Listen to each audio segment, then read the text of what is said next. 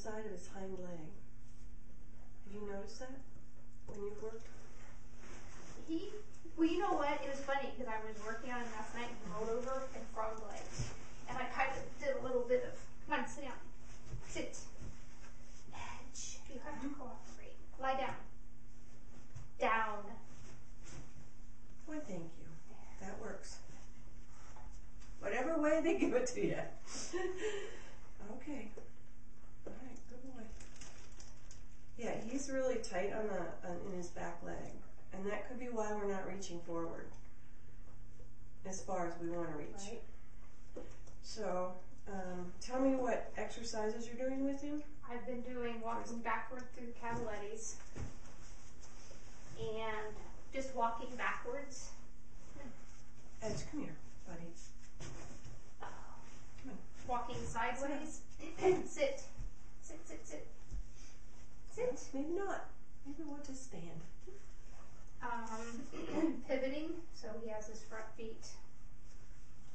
Okay. We want to work on something that actually stretches it forward. So the walking backwards is good. But how high are your cavalettis?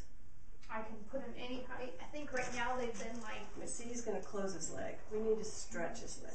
So we need that against the wall, perhaps, and he gets the treat underneath his front legs. That kind of stretch will get his top line, but it will get some of his back. And that's a really good one for him.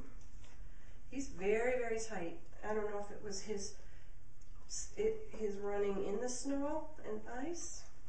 His hind leg is much tighter on the right than the left. So, I don't know. That would have been the one he landed on.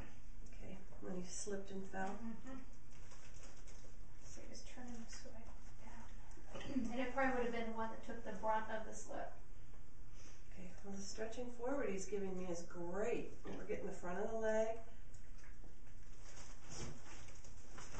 We're done.